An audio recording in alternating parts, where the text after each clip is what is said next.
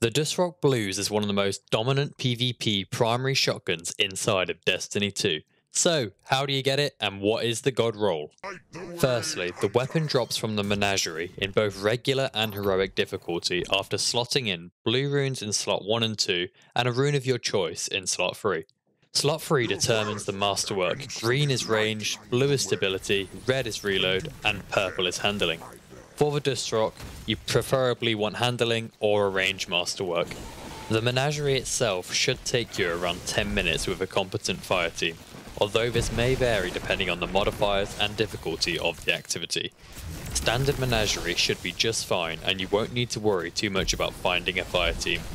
The Dustrock itself intrinsically is a precision frame. This basically means the recoil is more vertical and more easy to control.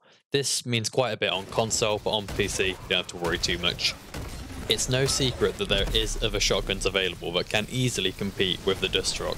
An example of this would be the Mindbenders, so let's see how the Mindbenders stacks up against the Dustrock. So, as you can see on paper, the Dustrock is actually better than the Mindbenders, having better stats in every single category apart from impact.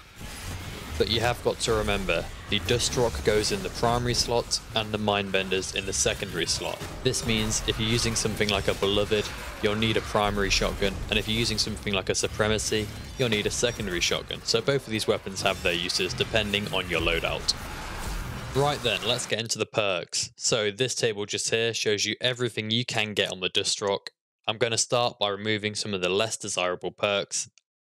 So in column 1 we have Rifled Barrel, which gives you plus 10 range and minus 15 handling.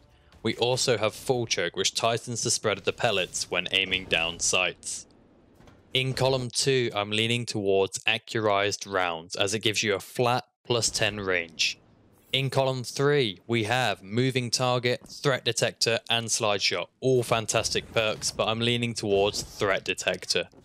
In column 4 we have Rampage, which increases your damage after getting a kill. This is a really good perk on a shotgun, but also you can roll with something like Snapshot, which gives you increased aim down sight speed. All of the perks on screen are great, but here are my 2 god rolls. My PvP range build takes advantage of the synergy between Accurized Rounds, Snapshot Sights and Full Choke, allowing you to get one-shot kills at ridiculous ranges, also with a ranged masterwork on top there. Next, for my Rampage build, I have put Assault Mag and Threat Detector on to have an increased rate of fire, and also with a handling masterwork on top. Right, that is my complete guide on the Dustrock Blues.